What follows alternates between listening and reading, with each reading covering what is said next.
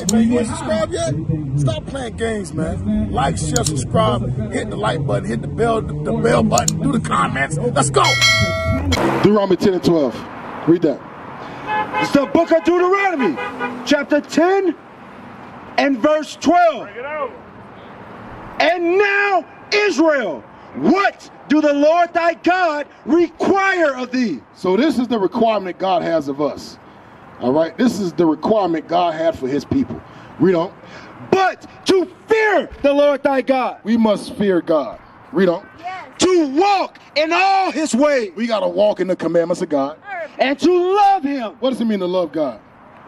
To fear him, to know his word. Okay, what else? To know? Is that it? Oh, no. Have a relationship, follow the commandments. Okay, it's just like my sister Vicky, right? Nikki. Dang. I said it right like 3 times. Nikki and Felicia. Yes. Nikki. How do you know if your daughter loves you? That's your daughter? How you know if she loves you? How? There you go. I mean, she gonna do what you tell her to do. If you say, hey, clean your room by the time I get home, and she say, no, Mom. Right. You know she don't love you. And she probably gonna get a butt whipping. I know my kid gonna get a butt whipping. That's right. Yes, I am an advocate of whooping kids' asses. Bring it out. I'm an advocate. I am an advocate. And you know what? God is an advocate. That's right. God says, tear their rumps up. That's right. And you know what's crazy? Just go off that. We don't see that today. We see kids going crazy. Right. Just doing all types of crazy stuff because they not being disciplined. Right. And I don't think discipline is stand in the corner. Bring it out. I don't think that's discipline. God says, tear they rump up. That's right. That's what God say. So I'm going to teach that, and I believe that. So read that. Deuteronomy chapter 10 and verse 12. Bring it out. And now Israel, what do the Lord God require of thee? But to fear the Lord thy God, to walk in all his ways, and to love him. And to love him. To love God means to do what he tells you to do. Yes, listen. Keep his commandments. Read. And to serve the Lord thy God with all thy heart and with all thy soul. What's this? To keep the commandments of the Lord and his statutes, which I command thee this day. So we're going to go over a couple commandments for y'all. And y'all going to have to prove to God if y'all love him or not. That's right. We're going to see. You know what I want. Go ahead. This is the book of Deuteronomy, chapter 22 and verse 5. Bring it out. The woman shall not wear which pertaineth unto a man. Slow down. Read on. Neither shall a man put on a woman's garment. What's a woman's garment? What's a woman's dress code? God says a man should not. The way you dress? God says a man should not put on a woman's garment. Okay, like being woman, changing his gender, right? Not yet. We're going over apparel. Bring it What out. is that? What is garment? A dress. Thank you. A dress. You see that today, don't you? You see a lot of men dressing like women, cross-dressing. What they call it? Drag queens. Yeah. You see that a lot everywhere, right? God says men are not supposed to dress like women. Right. So if a woman's apparel is a dress, what's a men's apparel? Bring it out. Don't dress like a dude. What is men's apparel? Pants. So if men dressing like a woman is a sin, Get out. is women dressing like men a sin? Yes. Bring it out. Bring it out. Yes. What'd you say, Nikki? I said I would say yes. You would say yes. Let's read it from the top. Deuteronomy 22 and 5. Bring it out. The woman shall not wear that which pertaineth unto a man. So God says the woman is not supposed to wear which pertains to a man. Not supposed to wear which pertains to a man. That's right. So a woman ain't supposed to wear what? Pants. That's right. Why is that? You know how, you ever watch Medea? I grew up watching Medea. I'm from South Florida. We watch Medea heavy. We watch every Medea play I done seen when I was little. When a man puts on a dress, it puts an effeminate spirit on him. Bring it out. A man cannot put on a dress and act like a man. Right. You understand? Right. A man cannot put on a dress and then proclaim to be a man. Right. He puts on an effeminate spirit. Right. That's right. It's just like a woman wearing pants. pants puts on emasculine spirit on a woman. That's right. Vice versa, same thing. So God says women are supposed to wear dresses. That's right. Modest apparel. Get that real quick. Get that.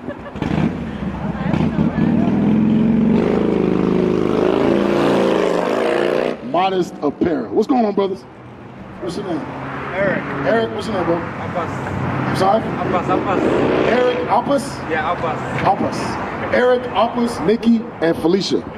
We going over God's apparel. God's dress code according to the Bible. Right. How a man and woman should dress. How his children should dress. That's right. Because God has a dress code for his kids. Right. Just how we don't let our kids walk out the house all types of ways. God said, I don't want you walking this earth all types of ways. That's right. Because you are a representation of God. Right. Read that. The book of 1 Timothy, chapter 2 and verse 9. In like manner also, that women Adorn means to dress. Read. themselves in modest apparel. What does modesty mean? Anybody know? Cover it up. Why does that matter? Brothers, does it matter if a woman is covered up or not? What about your woman? She's fine. I want to show her off. You want to show off for all the men that lust on. I don't mind. As long as she's loyal. She's not loyal if she dresses like that. Right. Watch this. I'll show you why. I'll show you why. Deuteronomy 23:17. I'll show you why. Just hear me out. There's something called attention. Right. That's right. And a woman may not physically commit adultery or cheat on you physically, but she loves the attention of other men. Right. Do you find that to be a good thing or a bad thing? If your woman dresses to get attention from other men outside of you, you find that good or bad?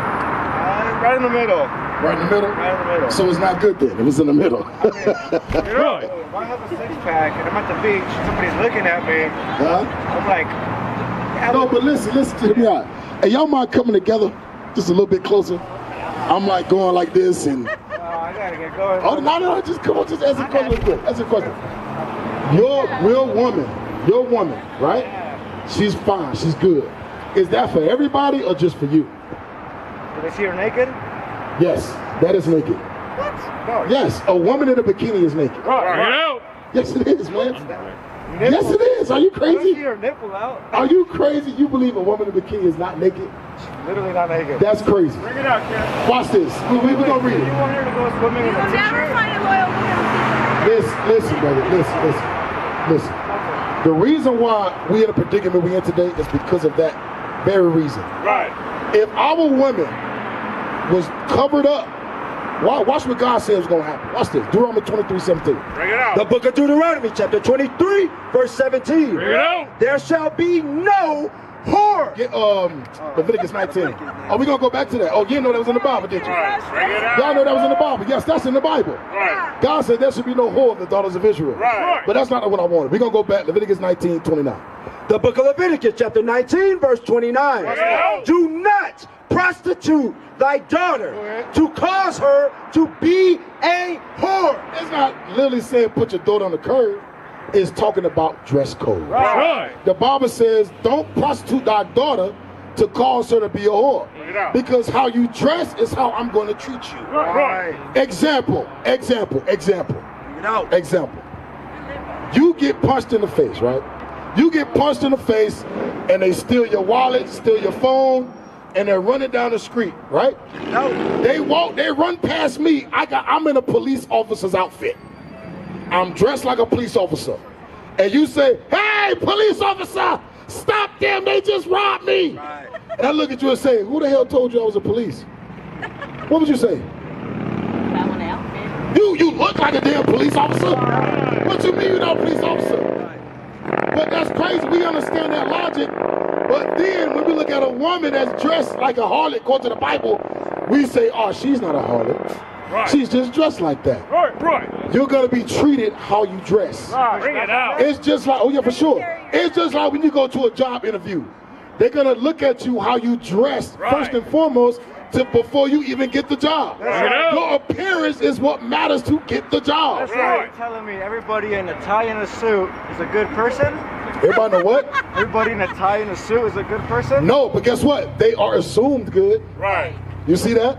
They are assumed professional. Right. They are assumed intelligent because of the way they look. Right. So looks matter. Right. We are coming in this day and age where we say it don't matter how you walk out the house. Back then it mattered. My grandma made sure we didn't walk out the house crazy. Right. Jesus dressed according to the Bible. Jesus wasn't naked. Right. Jesus had a dress code. Right. No, that's wrong, brother. Jesus had a dress code. Everybody in the Bible had a dress code. Right. But God says you know a woman by how they look. Right. Just like you know a man by how they look. Right. If you walked up here in a dress, I'm going to tell you, brother, you're wrong. Right. And that's effeminate. And that's the white man's ideology. If you walk up there saying, I'm a woman, I'm dressed like a woman, but you a man, I'm going to tell you, brother, you're wrong. Right. The dress code is off. Cool. The same thing with women. I appreciate you picking my brain a little bit. I'll think about it. All right, brother, read that again. The book of Leviticus. Hey, you dropped the, The book of Leviticus, chapter 19 and verse 29. Yeah. Do not prostitute thy daughter to cause her to be a whore. because watch what happens. Watch what happens, read. Lest Lest the land Aurora, the land, America, fall to whoredom. what is whoredom? My sister in the bite, what is whoredom? Come on, sister, I can't hear you. Yeah, there, you might well come on up. What does whoredom mean? Whoredom, H-O-A-R-D. W-H-O-R-E-D-O-M. Whoredom. Like a whore. What does that mean? Oh, W-H. W-H-O-R-E-D-O-M. Whoredom. Well, I wouldn't know the exact definition of a whoredom, but I'm What do you assuming think? that a whore is a lady who is not of an essence of a lady. She's not carrying herself well. She's misleading, representing her body. There you go. Hey, right. There you go. And you know what? Fornication, Right. boyfriend, girlfriend, Right. STDs, Right. baby mamas. Right. You understand? Single parent household, baby daddies. Right. That all stems from whoredom. It is what it is. Right. It all stems. We don't. You know what's crazy? We don't. What's the word? Magnify marriage anymore. Right. You know? We don't magnify marriage. Right. We let our daughters have boyfriends. We let our sons have girlfriends. Right. You understand? And then the mom and the daddy, they got girlfriend and boyfriends. Right. Bringing men and women in and out the house. Right. What you think the kids get it from? Right. They see it from the parents. Right. But God says the land will fall to whoredom. Like we don't specialize virginity anymore. Right. You teach your daughters to be virgins. That's right. The significance of being a virgin. right. To hold it on to your virginity until what? Until you get married. That's right. We don't teach that today. Right. We don't sit our daughters down and say, hey, God says this. You're special. This is special. Your virginity means everything in this world. That's It is what it is. Right. You know how I know it means everything? Because every man wants it. Right. Every man wants the virgin. Right. I'm going to just be real. Right. Every man wants the virgin. That's right. But God says you got to specialize Bring it that. out. Right. You understand? What you got? Hebrews. Yes. This is the book of Hebrews, chapter 13 and verse 4. Yeah. Marriage is honorable in all. God says marriage is honorable. I mean, nothing else even compares to that. Right. Everything else is dishonorable. Right. Boyfriend, girlfriend, jump off. What's some other ones? Some other names. Sneaky link. Sneaking links, bust downs, work husbands, friends with benefits, busted babies. That's an old term. That's a Florida term. That's a prize Florida term. Clean up woman. Read that. Marriage is honorable in all. God says marriage is honorable. Read.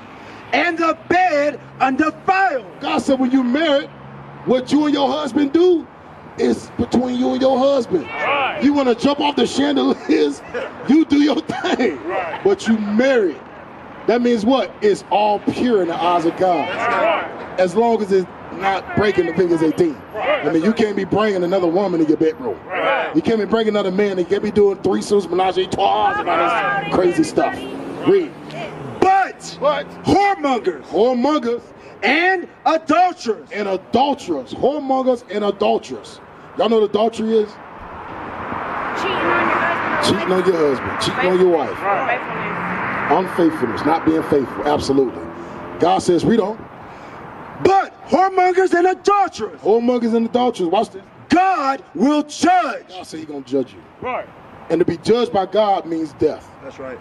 Or slow death. Yeah. like STD, HIV, AIDS, gonorrhea. What's the other ones? Syphilis. All these things that's rampant in Colorado.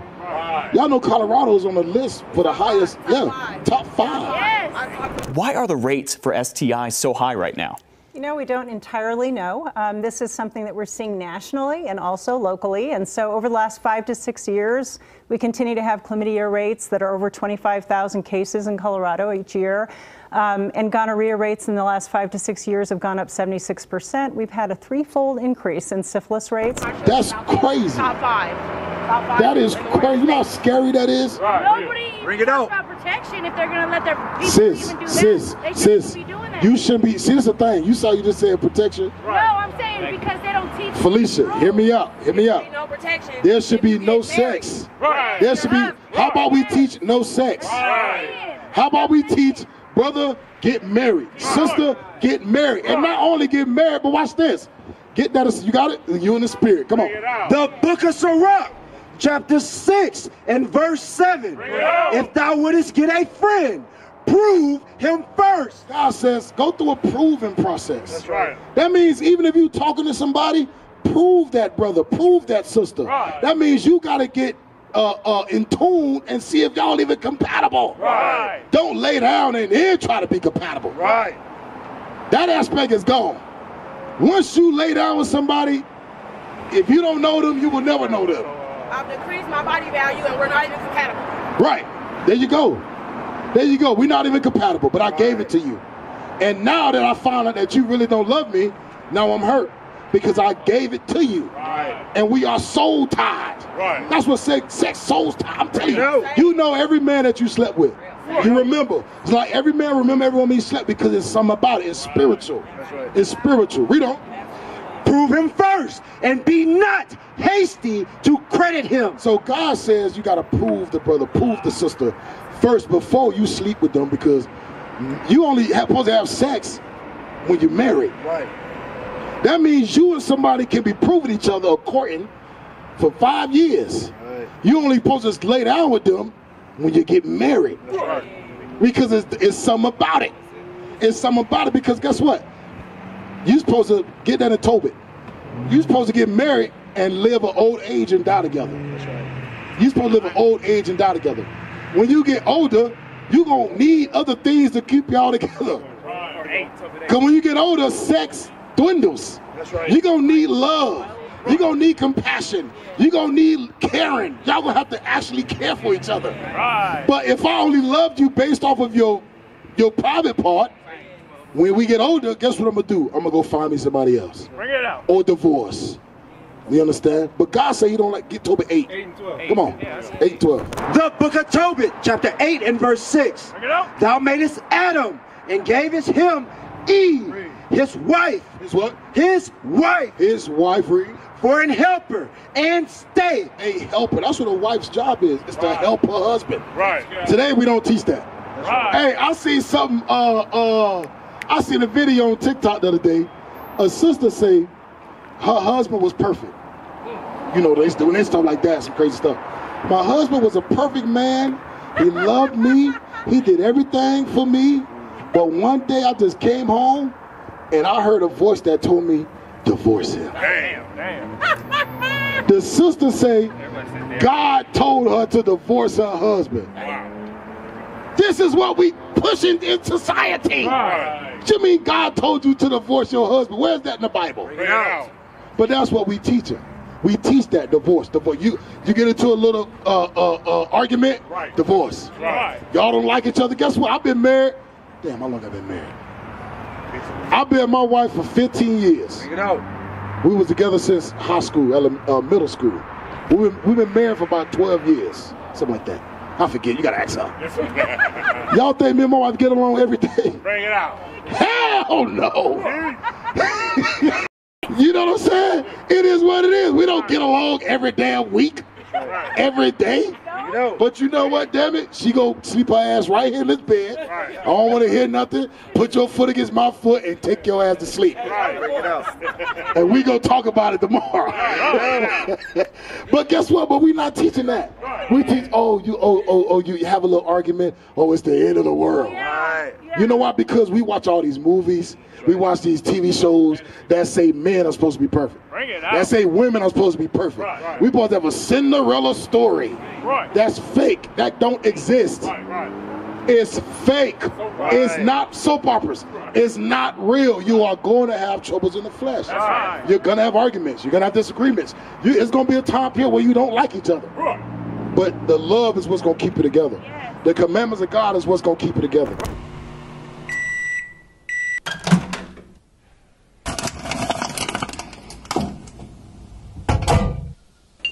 IUIC TV, where we are recreating the narrative for the black family. As the Bible says, where there's no vision, the people perish. The media have been vehicles that have conveyed destructive images of God's children, the blacks, Hispanics, and Native Americans. Not only are we in the streets, but we are on the airwaves and networks, compelling our people to come back to their heritage.